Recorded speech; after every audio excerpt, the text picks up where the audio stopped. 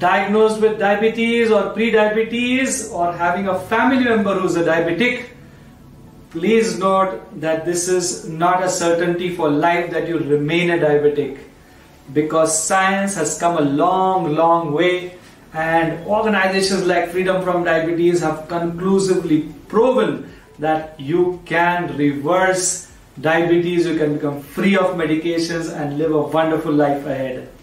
So one example which I want to give you right away is the example of a switch being put on and being put off. And that's how exactly your genes are related to diabetes. They can be put on if you're following wrong diet, exercise and having a lot of stress, and the same diabetic gene can be put off also if you do the right things. But for that, you need to understand the causes first. We need to go deep into the causes and deep into the solutions, and this is something that can give you freedom from diabetes.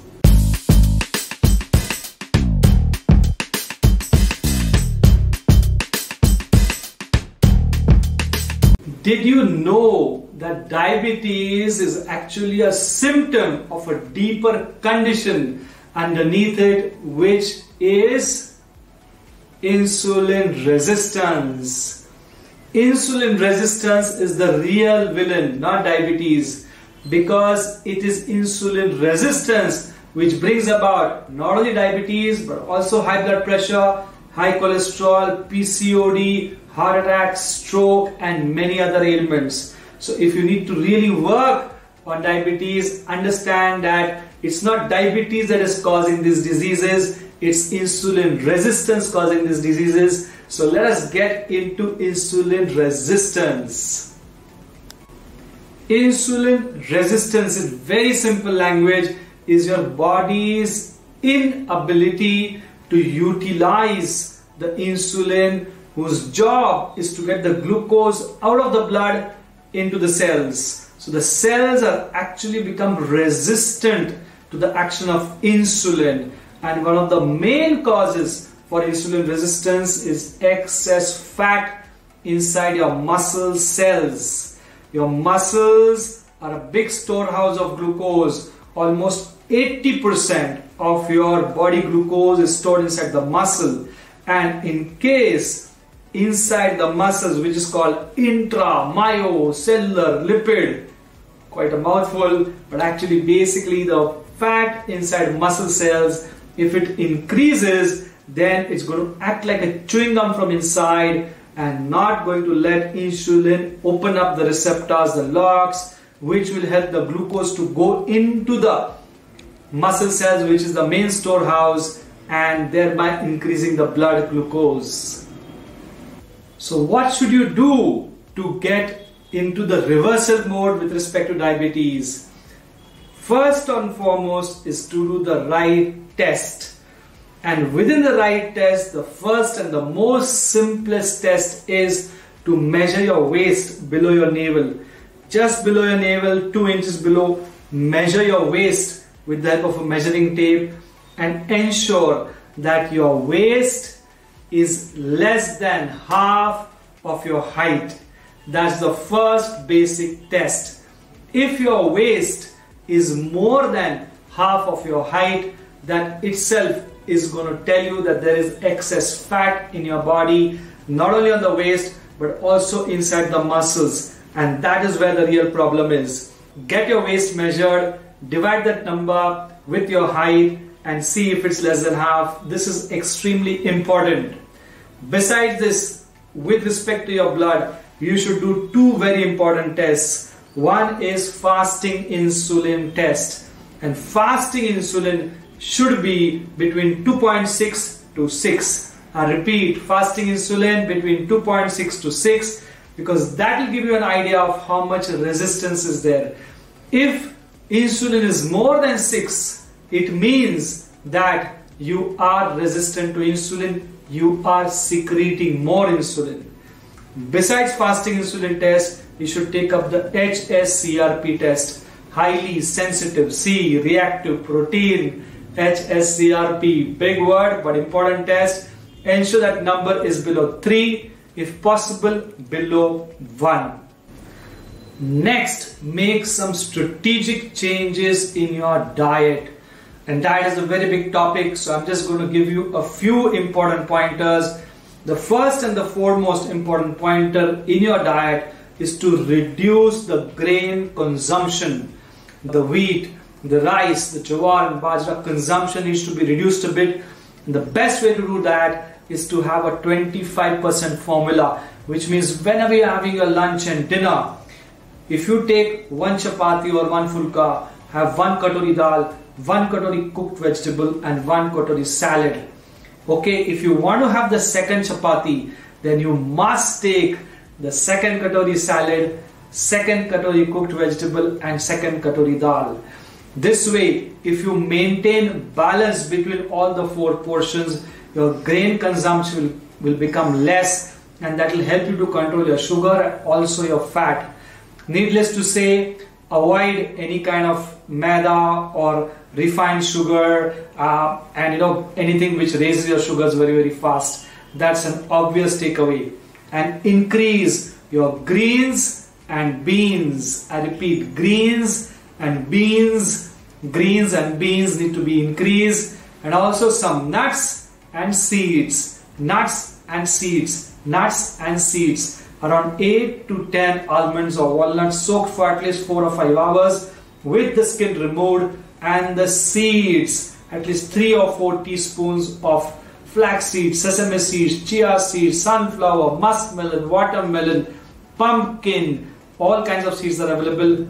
Please have them in your diet to make it mineral rich, fiber rich, vitamin rich, and more important, to alkaline your body. Third, do those exercises which give you maximum results. And for maximum results in the beginning, what you need to do is get your spine to move. Many diabetics just walk for 45 minutes, which does move their legs but doesn't move the spine. So to move the spine, one of the best things to do is to start doing chair Surya Namaskars or normal Surya Namaskars, whatever is possible for you. Because as you do Surya Namaskars, you bend your spine forward and backward almost 6 times in one Surya Namaskar. You would have squeezed a lot of stuck up blood which is there in your trunk and your hips, which is extremely important for you to reduce toxicity inside the body.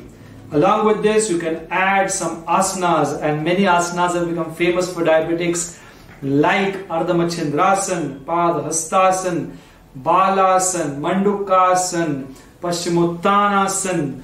Try and do these asana practices, which will give a good mobilization to your spine and also squeeze your pancreas. And along with yoga, ensure that you do some anti-gravity work, because when you actually go against the gravity, you go up steps, you come down steps, you do a great favor for your body, because the cells start pulling glucose into them even without insulin. That's the power of anti-gravity. If you work against gravity, your cells will start soaking in the glucose even without insulin or with less insulin. So 1 hour 45 minutes or around 2 hours after every meal, try and do 5-10 minutes of 10 steps up and down, up and down, up and down, and some nitric oxide dump also with that, which is a beautiful exercise for the upper body. Nitric oxide dump. You do this way, and you do this way, and you do this way. It's a very nice exercise. So do this in the initial stages, and later on start getting deeper into strength training and stamina building. These two are going to give you sustainability. Strength training can be started by simple planks or push-ups or simple squats, which is just kind of going up and down, or Ganesh Namaskaras, okay, which are very, very useful to activate a large muscle group. And slowly buying 5 kg, 10 kg dumbbells at home, because gyms are not really active for a while, is very good to just start building that upper body and lower body with the weights. Along with the weights, also once or twice a week do some stamina building. Cycling is great, walk, jog is wonderful, and if you can swim, even better. So whatever suits you, because we find there are different personalities for which different exercise likings they have. So whatever you've done before in your life, try to build on that and actually start finding out what is it that you enjoy the most, because what you enjoy the most, you will do the most. Next very important thing, which may come as a surprise for many of you, is to drink only the right amount of water, not too much water, because too much water in diabetics gets accumulated in the body. It's called klela in Ayurveda and actually creates more damage in the body than benefit. Of course, water is a most important drink that we need to have because it helps to synthesize the nutrients, it aids digestion, waste elimination, temperature control. So there are a lot of benefits of water, but too much of water, be careful of that. As a diabetic, try to keep your water intake to 1 glass for every 10 kg body weight or little less. I repeat, every 10 kg body weight, 1 glass of water is more than enough. And if you're doing more workouts, then during the workout, after the workout, ensure you have enough water to keep your temperature regulated. Along with water, if possible, once a month, try vegetable juices, maybe 4 glasses or 8 glasses or 10 glasses during the day, and they will give you crystallized water, which will give a very different level of hydration to your body. Last, but according to me, the most important point that you need to work upon is your mind, your heart, your emotions, your stress, your positivity, and your habits. So, if there are things in your life which are constantly giving you irritation, frustration, anxiety, grief, sadness, engage into specific meditations which can actually uproot or work or help you release these emotions, because these emotions, these stressful feelings create a lot of inflammation, and that inflammation itself creates insulin resistance. So work on releasing stress. Point number 1, within working on the mind. Point number 2, work on building positivity. Set up big goals, start visualizing them, start feeling as if they're happening, and you will start actualizing them.